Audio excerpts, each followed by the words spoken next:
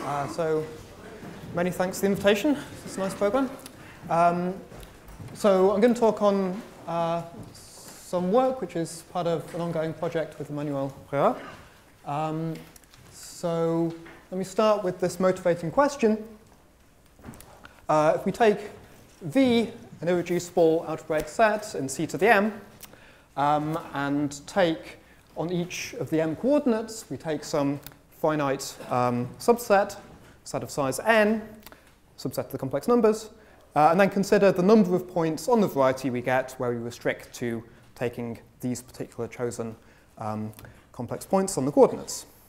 Then it's not hard to see, basically by considering that generically you have a projection with generically finite fibers to d of the coordinates, that if d is the dimension of the variety, then the asymptotics, this number of the size of this intersection, is big O of n to the d.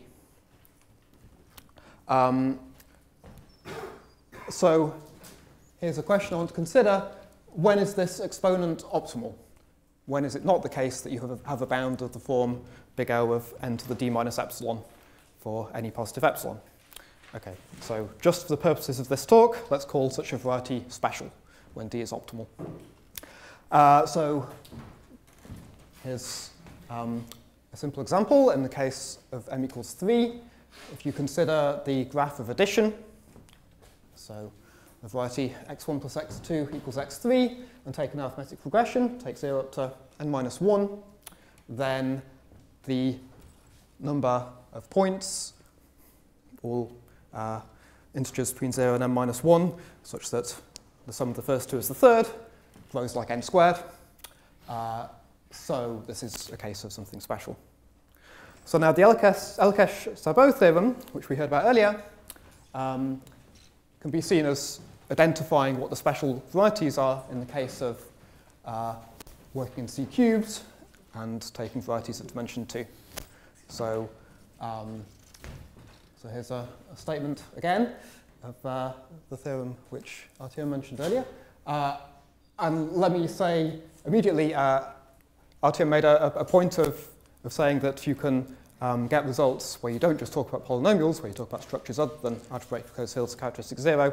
But for this talk, I'm only going to talk about polynomials. Okay, everything is in the complex numbers or an algebraic closed field of characteristic 0. Okay. So let me just read out the statement here. So if you have a subvariety of C cubed, irreducible, dimension 2, then this exponent d is optimal basically only in situations like this case of the additive graph of the additive group I just presented, more or less. So more precisely, it's special if and only if either it comes from a one-dimensional algebraic group, namely up to taking finite to finite correspondences on the coordinates. V is the graph of a group operation of a one-dimensional algebraic group over complex numbers.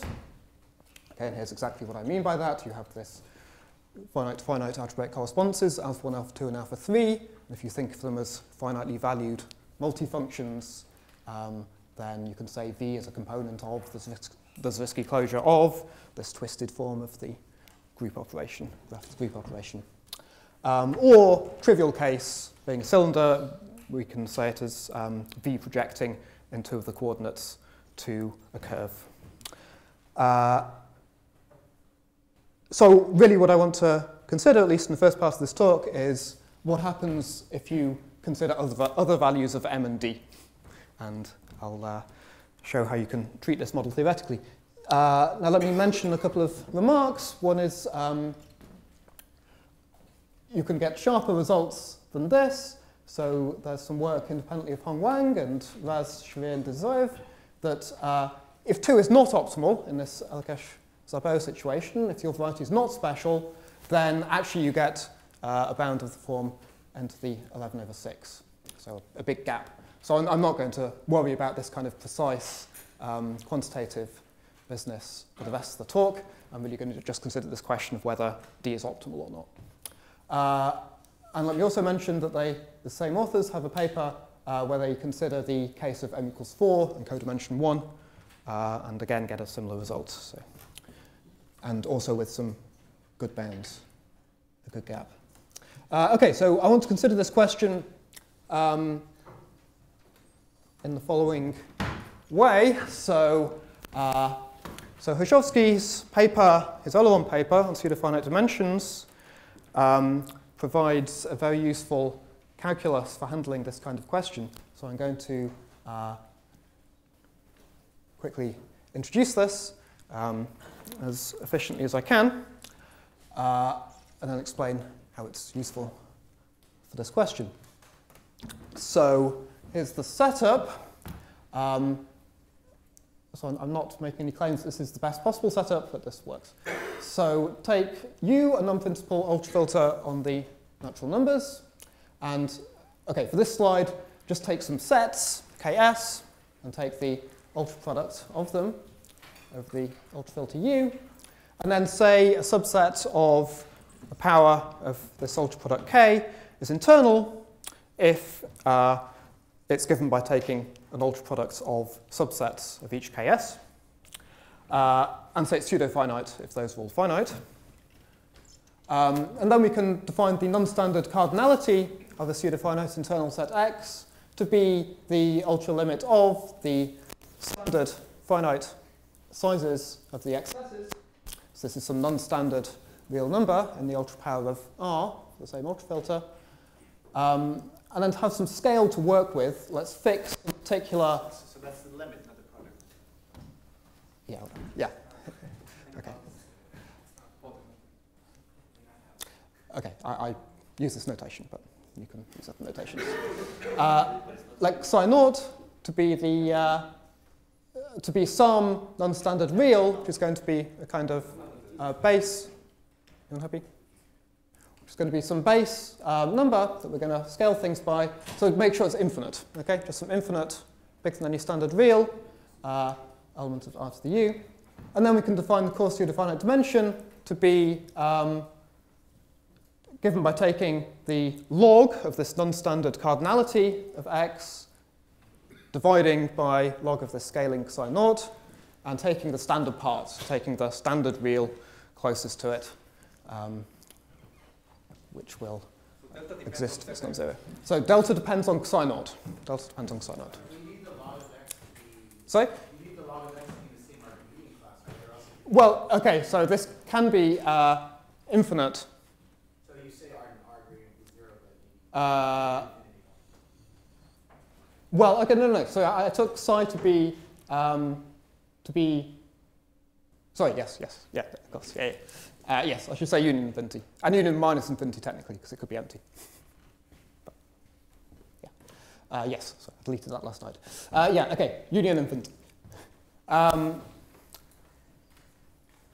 Okay, here's just a way of writing this more explicitly in terms of big O notation.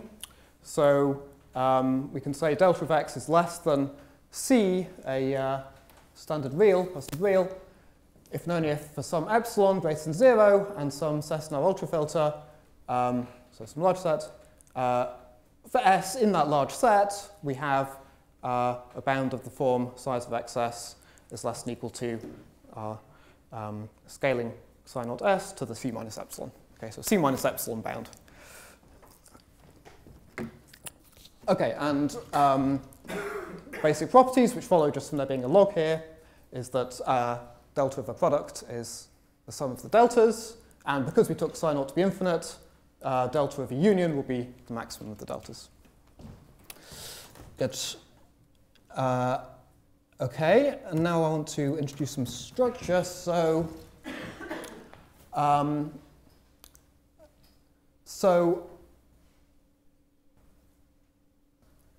going to work with some countable expansion of the ring language, so some countable language extending the ring language. And now let's assume our KS's, which on the previous slide were just some sets. Let's assume now they're expansions of the complex field to this language L. We won't have much control over these as structures. And now consider K, the ultraproduct, to be an ultraproduct as an L structure. So K is also an L structure. And now if you have a formula phi, then the realizations phi of K is internal. So we can take delta of it. So that's what I mean by delta phi.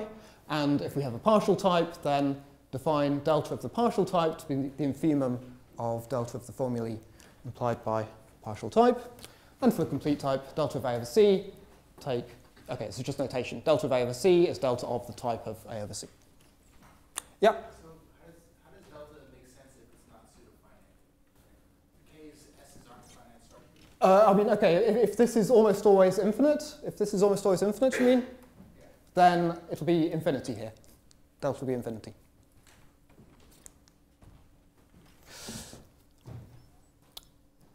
Good, but I mean, we've got an infimum here, so it doesn't matter if we have some infinite ones. Okay, here's one important technical point. To get good properties, we have to assume that delta is continuous, which is something like definability of dimension. So here's a precise definition. So we want that given phi x, y, considered as some family of definable sets as we vary y, and given some alpha in R, then for any epsilon positive, there's some definable y, so given by an L formula, such that delta of phi x comma b is less than or equal to alpha, implies that b is in y, which implies that delta of phi x comma b is less than alpha plus epsilon. So some sandwiching. Okay, and maybe in applications we're going to pick some structures, and maybe we won't have continuity to start with, but we can always enforce continuity by closing off under some cardinality comparison quantifiers without making the language be uncountable. Okay, I won't spell that out in any more detail. But then with this continuity property, we have these useful properties of delta. One is that it's invariant. So in particular, if A and B have the same type over C in the full structure, in the L structure, then they have the same delta over C. And you have additivity. So delta of AB over C is delta of A over BC plus delta of B over C. If you have a partial type, you can complete it without going down in delta. So a partial type phi over a countable set C has a realization and A with the same delta. Delta A over C equals delta of phi. Okay, so this is using Aleph-1 saturation and countability of everything. And that delta going down is an ideal. Okay, now one more bit of setup. We are working in an expansion of an algebraic closed field to characteristic 0. This K will be an algebraic closed field to characteristic 0 in the setup, but some expansion of it. We want to work with the field structure, so just a couple of definitions.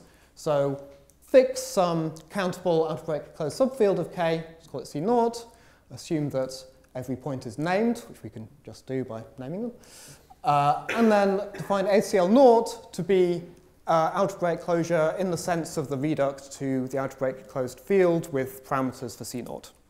Okay, so explicitly ACL0 of a subset B is just the field theoretic algebraic closure of the field generated by B over C0. And then dim0 is the corresponding dimension notion, the transcendence degree of C0 B over C0. So note that if A is algebraic in this sense over B, then certainly delta of A over B is 0, because we have a formula with only finite many realizations, and C0 is in DCL loop set. Okay, now I want to explain how to cast the question I started with in these terms. So here's a definition adapted from Udi's paper. So say a subset of K is coherent if delta agrees with dimension on tuples from that subset. Okay? X is coherent if dim0 A is equal to delta of A for any A in the any tuple A from the subset X. So what does this come down to really? We can see it as being a kind of extremality condition in the case we're interested in. So if we have a finite tuple A from K and assume that each element is itself coherent in the sense that delta of AI is 1 assuming AI is transcendental and 0 if it's algebraic. Right? Then delta of the whole tuple can be at most the transcendence degree of A, the naught of A, by additivity. And this finite tuple, considered as a set, is coherent, so meaning for every subset we have delta equals dimension, if and only if that happens for the whole tuple. Not hard to see. Okay, so some kind of extremality. Maximal possible delta, given that each tuple each of the elements have the right delta. Okay, and then this notion of V being special corresponds to V having a coherent generic point. So more precisely, if we have some V in C to the M, algebraic variety, over an algebraically closed subset C naught of complex numbers, then it's special, which means the dimension of V is the optimal exponent, if and only if, for some ultra product of appropriate structures on expansions, some appropriate expansions of the complex field, and an ultra product and some psi naught as above, then we find a coherent point in the k points of V, which is generic over C naught in V. So the locus of A over C naught, which is just the Hrushovski closure in the C naught topology with the singleton A, is V. As above, I mean on the previous slides. I mean as here. So Ks is an expansion of C plus times. Okay. I was going to quickly go through an explanation of why this is true, not because it's interesting or deep, but just to clarify what I've been talking about so far. Okay, so here's what's going on. So suppose that, I'm just going to do one direction. So suppose V is special. That means that the optimal exponent of these intersections is D. Then what that comes down to meaning when you just unwrap what this means in the big O notation is that for each S greater than or equal to 1, we can find some finite subset xis of C, well, one for each I, each of the possible i's from 1 to m. We can find such xis, each of size bigger than S, so unbounded size, and such that then when we look at this intersection, it's bigger than xis to the d minus 1 over s. Okay, this is just what you get from saying you don't have a better exponent that works always. So then we take an ultra product of these counterexamples. Yeah.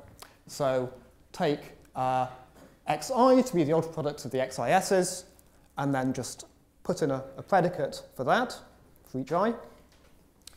So make this definable in our ultra product k by having a predicate which picks out this for each s. And do that for each I. So xi is then a definable set for each I. And set psi naught to be the common non-standard cardinality of an xi. Then delta of V intersect the product of the xi, now working non-standardly, will be D. Okay, so then this is a partial type, it's even definable. So we can find a realization with the same delta. And then that will be coherent and generic. Okay. So now, so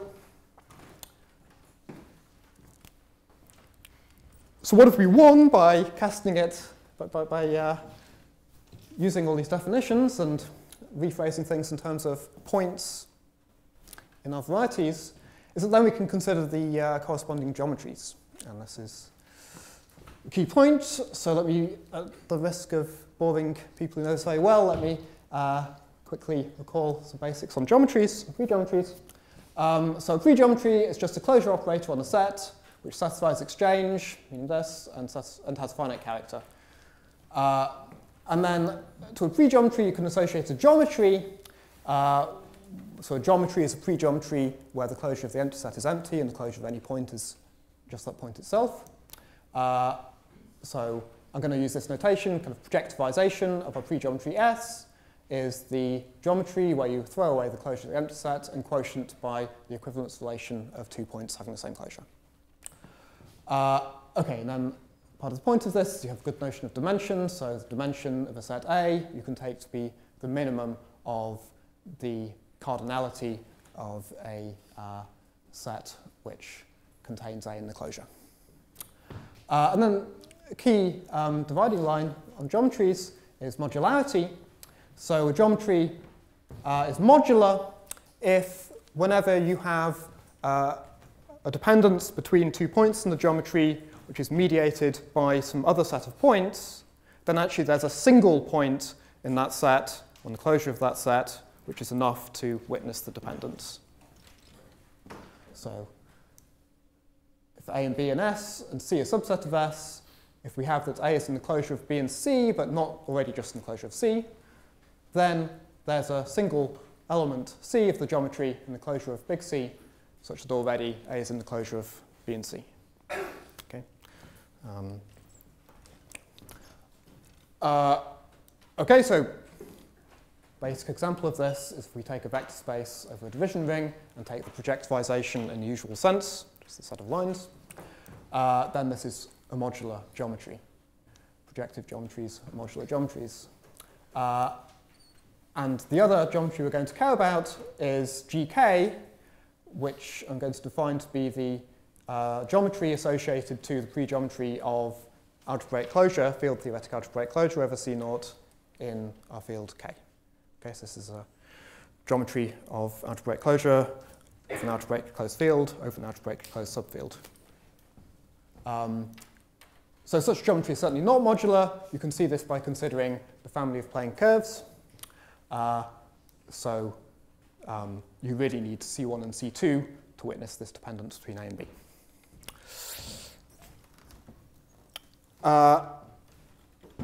Okay, so what's now the point? I'm getting to it.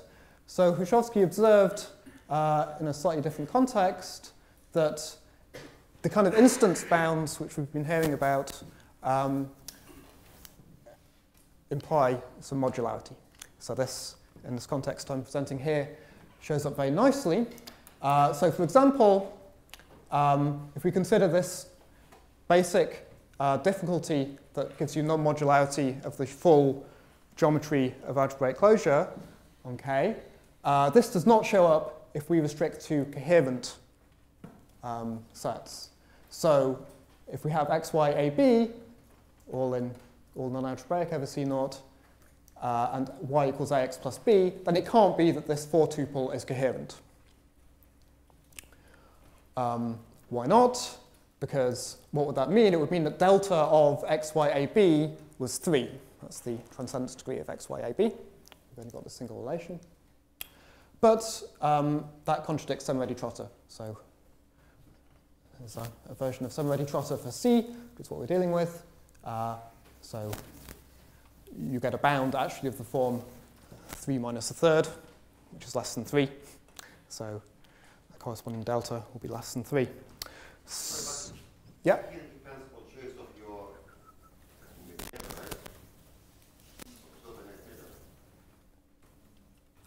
Say again? Also, coherence depends on choice of your pseudo-finite counting. Yeah, but you can't, however you do it, you're going to fail. Yeah, yes, it depends on all the setup with the, well, technically with the choice of what's definable. Although it's not. Coherence means in some expansion of it. Sorry? You say not coherent, it means in some expansion of in some pseudo-finite. There is, yeah, there's going to be no way to set things up as I did before to choose psi0 and structure on K such that this is coherent. Good.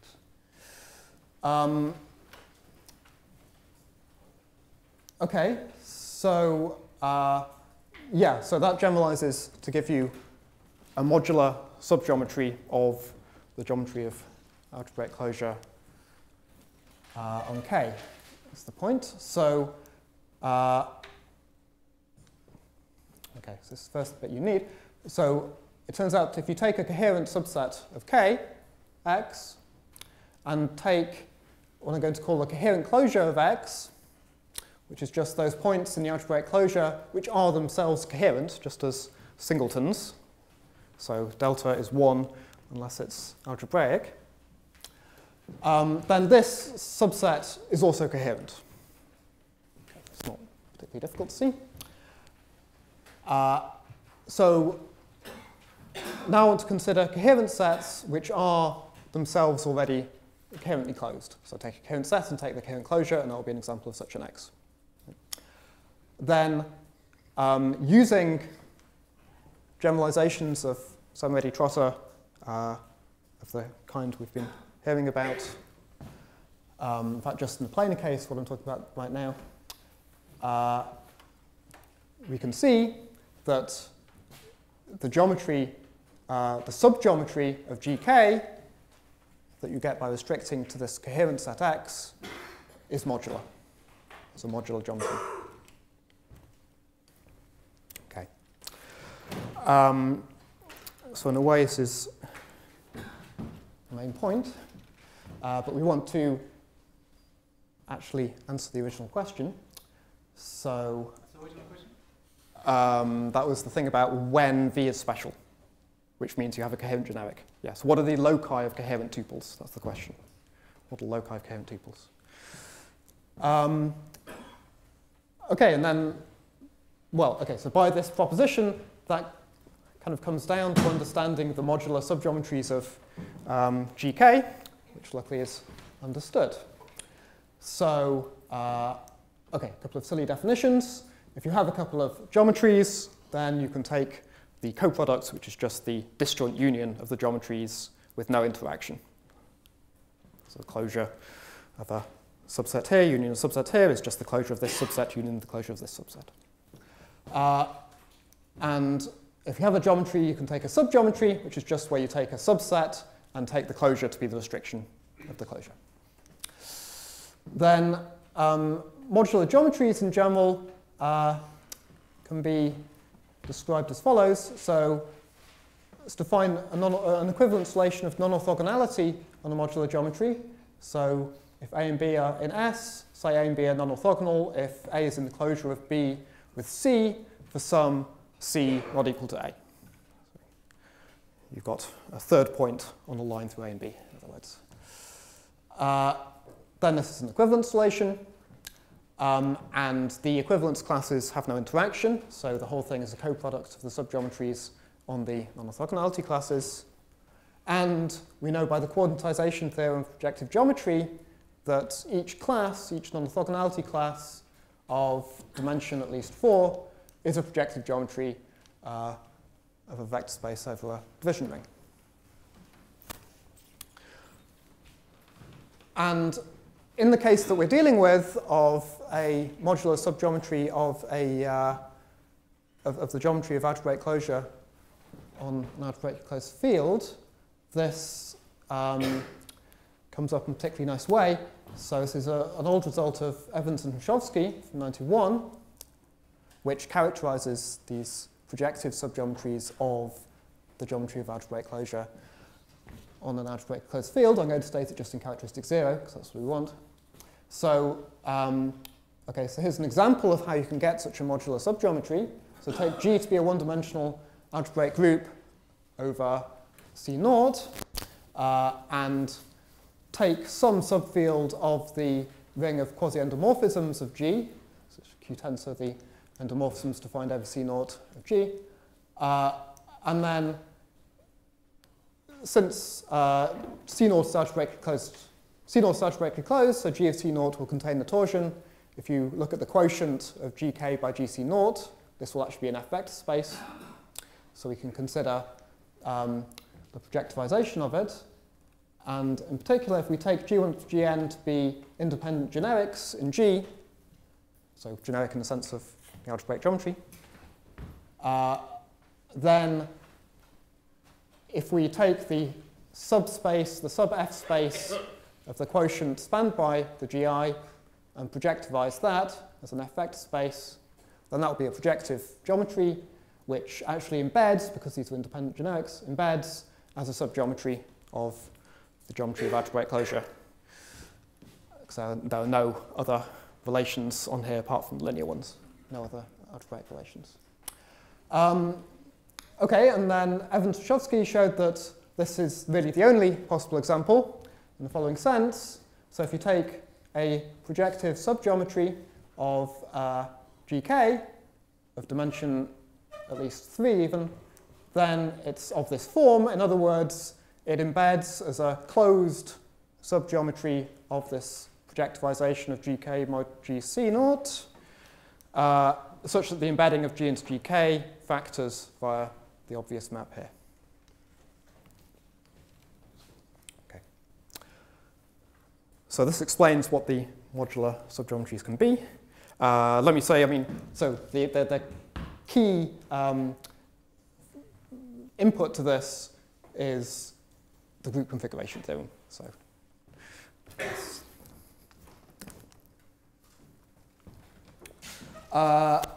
Okay, so then we can get some conclusions out of this. That's what I said so far. So, let's consider our original question. We have a special V. Then, okay, here's the answer. So if V is special, then up to finite correspondences on the coordinates, algebraic finite correspondences on the coordinates.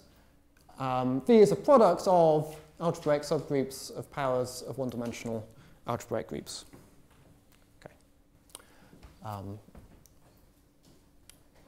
Good. So let me indicate why this basically follows from what we've said. So we want to understand what the locus of a coherent tuple looks like. These are the special varieties. So suppose A is coherent, and because I'm allowing us to take products here, we can assume that it's actually a single non-orthogonality class. Each pair of AIs non-orthogonal in this modular geometry of CCL of A. Then we have two cases. Either this is dimension 1 or it's dimension greater than 1. Let's first consider the case that's dimension greater than 1. So there's a slight technicality. I said we can see as being projective geometries, and in a nice way, once we have dimension at least 3 in the Hrushovski theorem. But you can always, even if this is dimension 2, you can bump it up to arbitrarily large dimension by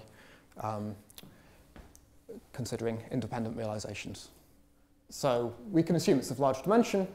And then by Hrushovski, this is part of a modular subgeometry of GK, so it's coming from a one-dimensional algebraic group. And then the relations we have on this, the algebraic relations, correspond to linear relations on that group, on GK mod GC naught, F linear. So actually what we get, I'm writing it this way because I want to say something more general in a minute, it'd be the same idea. What we get is that the locus of, we can replace the AI with some GI, which are the points of G, which we had, which are what we embed to here. So this would be interalgebraic with the AI. And then the locus of G over C naught will be given by some linear equations, linear in the endomorphism ring of G. Okay, and any such thing as a subgroup of G. This is a subgroup of G to the n rather. Okay, and in the case, so this last bit is a technical point. In the case that this is of dimension 1, this is the trivial case, you can still squeeze it into the same setting by just taking your group to be GA, say, and considering just diagonals. Anyway, so this is the answer to my original question that I started with. And as you see, it came down to saying that you really literally have a modular geometry, and then you know what these modular geometries are.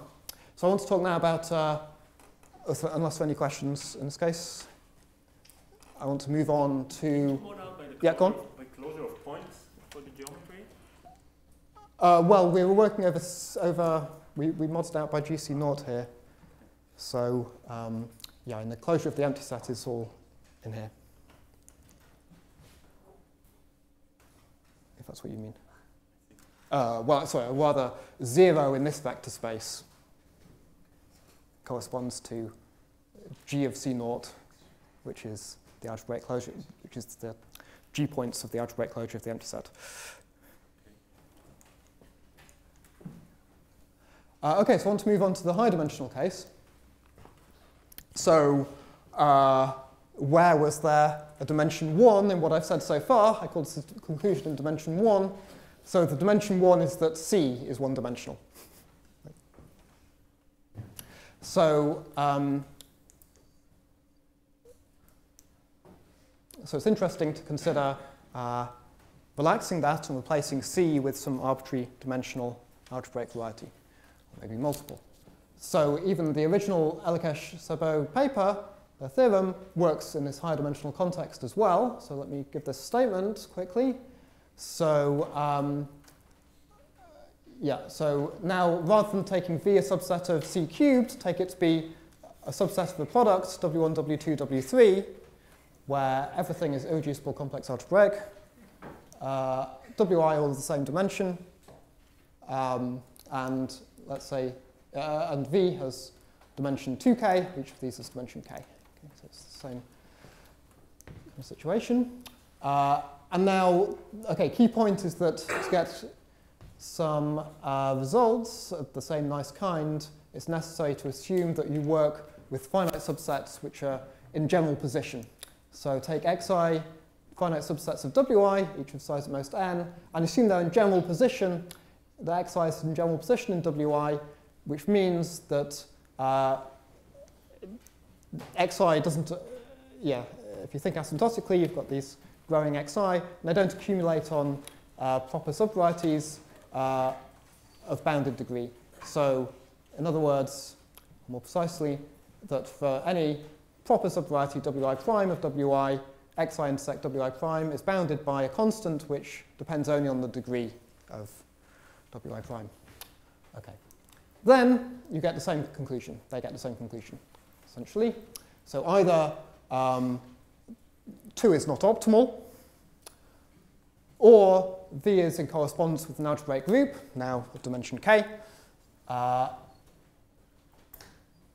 V is in correspondence on the coordinates with an algebraic group operation, for an algebraic group of dimension k, or some trivial case. Okay.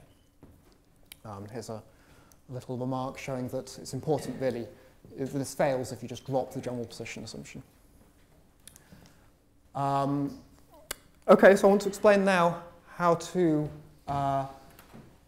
deal with the corresponding generalization of what I was talking about earlier, of my original question, to this setting where we deal with higher dimensional varieties as the coordinates, and we have some general position assumption. So it turns out the right general position assumption for this more general setting is not this original general position assumption. Turns out not to work as nicely, but rather this weaker general position assumption, which I'll call coarse general position.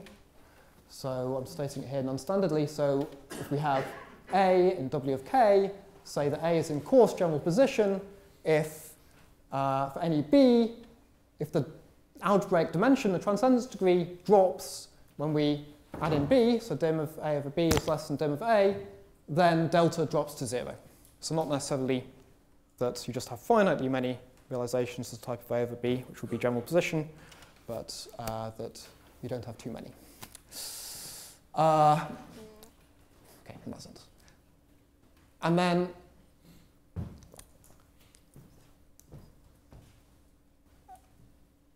to generalize what I was talking about before, basically what we want to do is, earlier when I had a tuple A, the coordinates were just singletons, right? Now I want them to be elements of KEQ. So by KEQ, I mean algebraic ACF KEQ, so we can think of it just as being tuples of arbitrarity. Okay, the elements of KEQ are tuples of from K of arbitrarity. And then here's the updated definition of coherence, this more general setting. Say a subset of KQ is coherent if each element of X is in coarse general position in this sense, and dimension agrees with delta. Transcendence degree agrees with delta for any tuple from X. Okay. And then again, you can define coherent closure, the same definition, and again, coherent closure of something coherently coherent, and again, by using now not just the planar case of these generalizations of Szemer ready Trotter, but really a more general version. We get again that if you take a coherently closed subset of KEQ, then if you equip it with the restriction to X of algebraic closure, now in the EQ sense, then this is a modular geometry. Okay, so no, it's not quite the same situation. Before we were dealing with just subsets of K, and K itself was a geometry. KEQ is not a geometry with algebraic closure. But nonetheless, we can find subsets such that when we restrict to them, you get a modular geometry. And then Hrushovski turns out to go through in this setting. So here's a statement. So, okay, the statement is not as nice as the original because I've said greater than 3 rather than greater than 2. I don't know what happens for 3, actually. That's a question. And this is really in characteristic 0. I assume it all works in positive characteristic, but anyway, here's the statement. So if we have a projective subgeometry, so I mean a subgeometry of KEQ, ACL, EQ, well, I mean projective subgeometry, it's really the geometry of it is the geometry of a projective space. Then again, there exists some abelian algebraic group G, and some division subring of Q tensor NC naught of G. Now this is no longer a field, a skew field, but there will be skew subfields of it. Yeah, such that again G embeds as a closed subgeometry of the projectivization of GK mod GC naught, such that this commutes. Okay, and proof is kind of analogous using the abelian group configuration now, rather than group configuration. G is an algebraic group. No, but you assume that it's finite dimensional? G? Oh, big G. Sorry, the geometry G. No, I don't. You get it somehow. Why do I get it? I don't get it. This is not finite dimensional. No. This is the full GK mod GC naught. I think I've got a statement right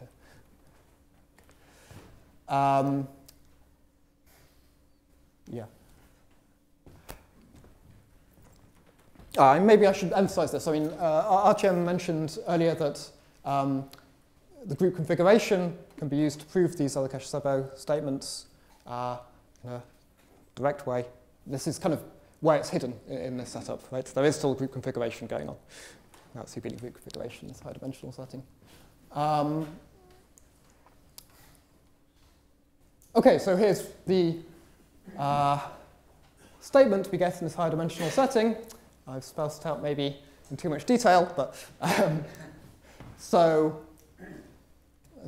here's the generalization of the original question. So now we've got V, a subvariety of a product of varieties, everything irreducible, complex algebraic, over some C naught contained in C.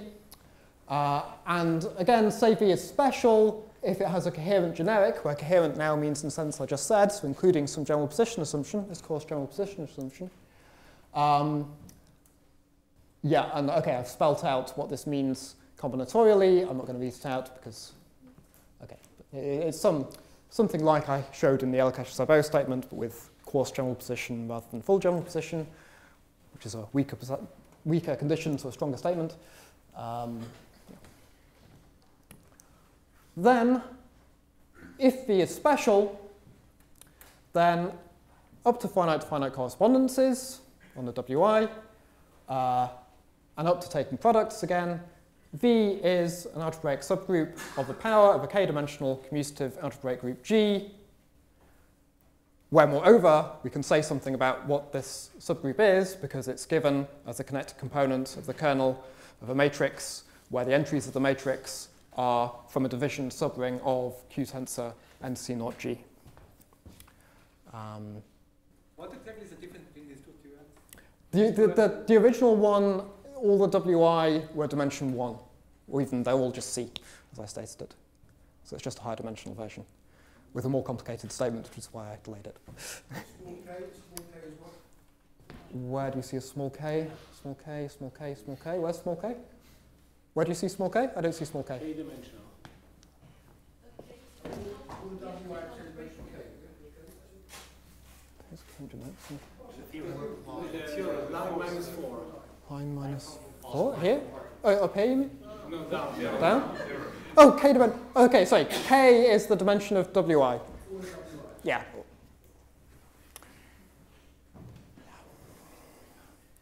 We found it. Okay, that's actually all I wanted to say.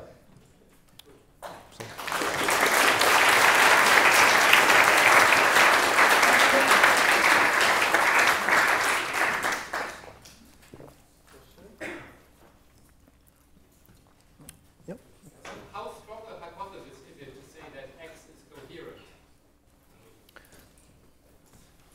You can see that they're coherent points, but coherent sets. Oh, I see. Well, it means that every finite tuple is coherent. How strong is it? Well,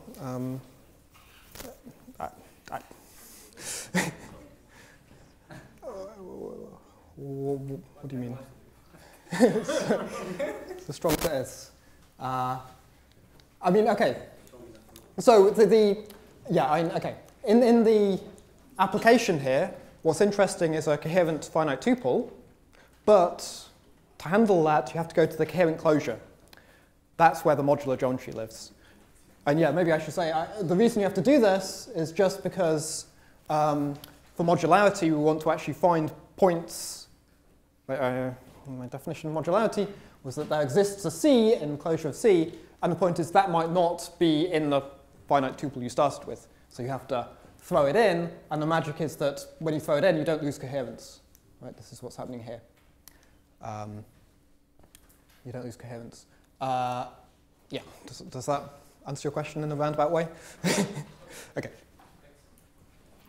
Yeah? Yes, if you take the original, the most general, the last Elekes Szabo thing that you stated. Yes. This one. So where we have the assumption general position. So does this, can you deduce this? Is this a particular case? Yeah. So as I said, coarse general position is weaker than general position. Okay, So this is a special case for the dimension 3 case, yeah. That's the trivial case. So I had this trivial case it's dealt with there. That corresponds to the cylindrical case. Okay, it's obscured with the way I've written it, but if you consider the diagonal in GA squared as a subgroup of GA squared, it fits in. Okay.